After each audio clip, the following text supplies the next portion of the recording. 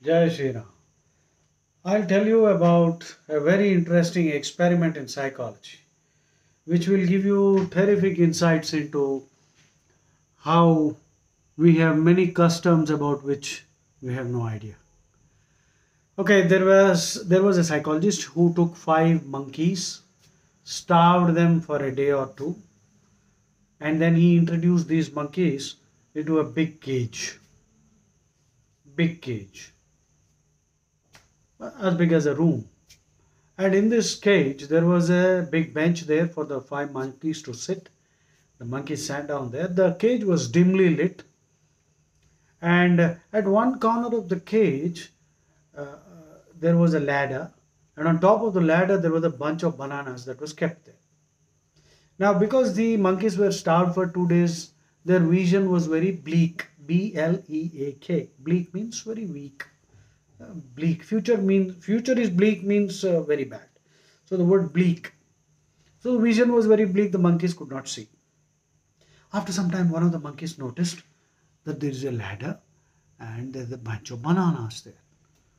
So the monkey went and it caught hold of the ladder and it put its foot on the first rung of the ladder. And as soon as it did that, there was a powerful jet of water, cold water, that was directed at all the monkeys, including this monkey. And the force of the water was such that the monkey was thrown away. And the water, like water cannons cops use. So it was like a water cannon with the water which was extremely cold. So you can imagine the discomfort that they all must have experienced. So the monkey got thrown, and the monkey went away, sat down, and after 10 minutes of brooding, because they were all starved. You see, hunger makes a man do anything. So this monkey got up again, second time went again, did the same thing happened, more water, cold water, he was thrown out, and everyone was also, given a dose of that cold water jet. It was terrible. So this time, the second time, the monkey sat again and it got up after 20 minutes because hunger was forcing it. The bananas are available, why not? So the moment this monkey got up, the other four monkeys gave this monkey a sound thrashing. You must have understood why, isn't it? So already they were all hungry. And on top of it, two times we have already seen that every time you try to touch the ladder, there is a powerful water jet that is directed at all of them. And this bloody idiot is insisting, already we are hungry and suffering, and this bloody fool is making things worse for us. So the monkeys gave this fellow a sound thrashing. After receiving the thrashing, this monkey sat down. Now the experiment was to continue. The experimenter removed one of the four monkeys, the thrashers, and he brought in another monkey, which was again starved for 2 days. So he's a newcomer who has entered the cage now. Now just imagine, the newcomer has entered the cage and it is noticing everyone. There are three of them there who seem to be in a bad mood, and one fellow is badly thrashed and he's got a swelling on his cheek. You could make out that fellow received some beatings. So this fellow came in. He also sat down for some time. He couldn't understand. There's a lot of water.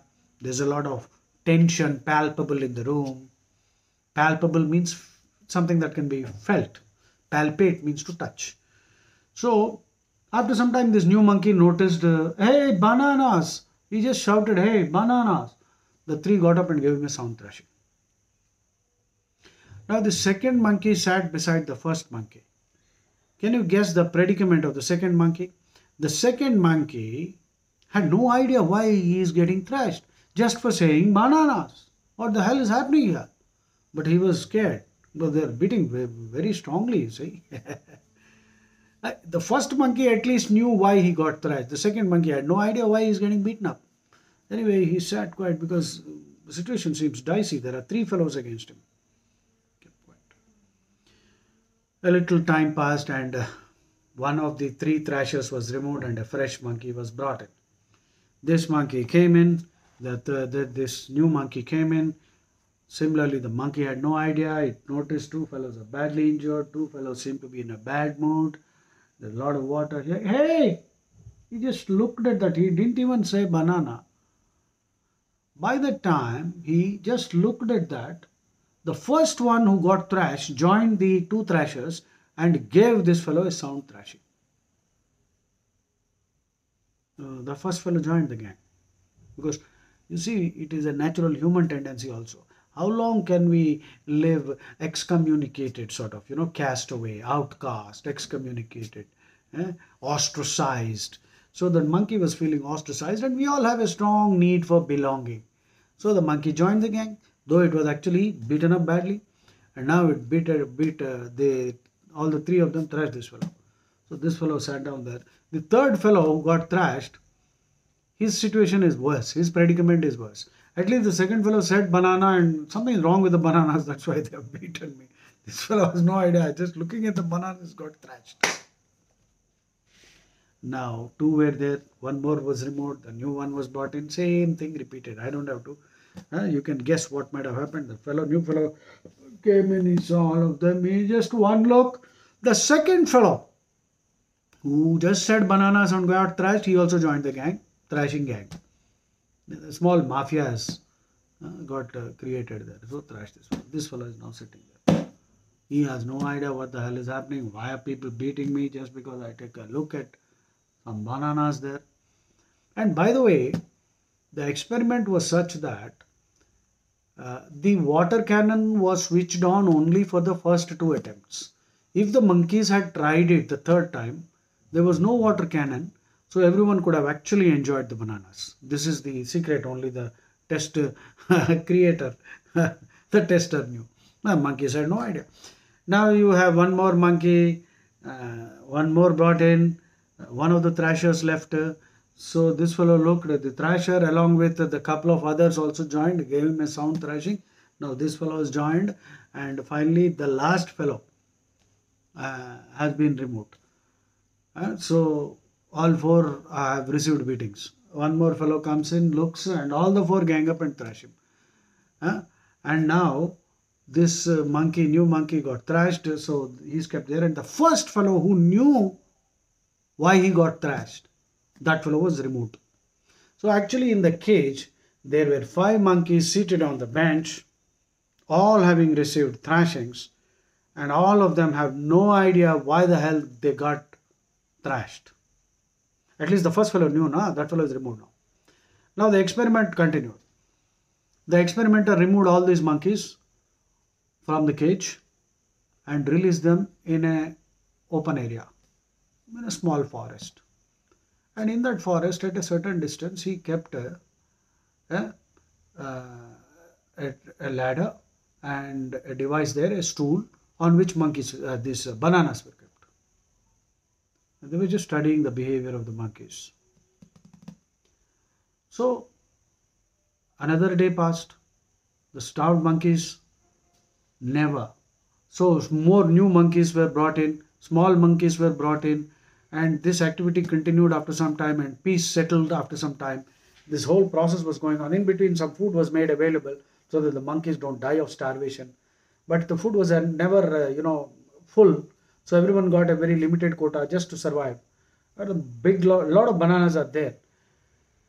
It was noticed that the monkey society had established some kind of a rule. There is a rule book now.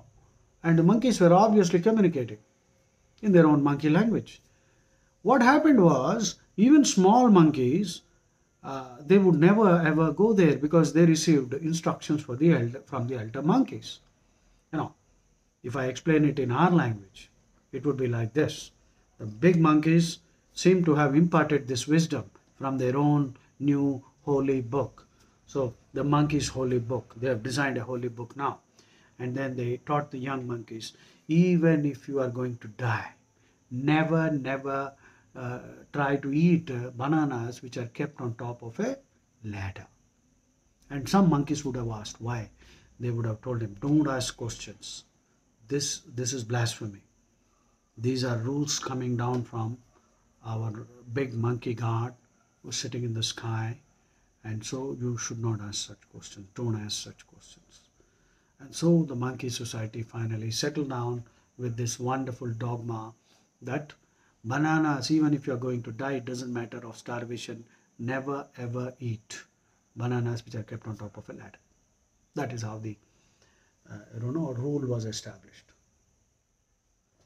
Nice one, isn't it? Even in human society, there are so many superstitious rituals people are indulging in. They have no idea why. And there's no reason also. Please make a note. Find out why we have a ritual. So fortunately in Hinduism, most of the rituals that we have, which are authorized by the Vedas and the Bhagavad Gita, are deeply spiritual and philosophical and scientific too. Most of them are scientific. Some of them which are not scientific are deeply spiritual. So they edify mankind. But unfortunately, this is not true in the rituals of many of the other major religions. So even we Hindus have to continuously reform ourselves. So do not mindlessly indulge in any ritual, whatever it might be. Find out. If you are convinced that yes, it has a deep spiritual motive and a very, very deep, objective to uplift mankind and bring about a progressive society, fine. Otherwise, we are just behaving like monkeys. We have no idea why we are following all these customs. I hope you enjoyed listening to the story. Jai Shri Ram. I'll come with another one next time.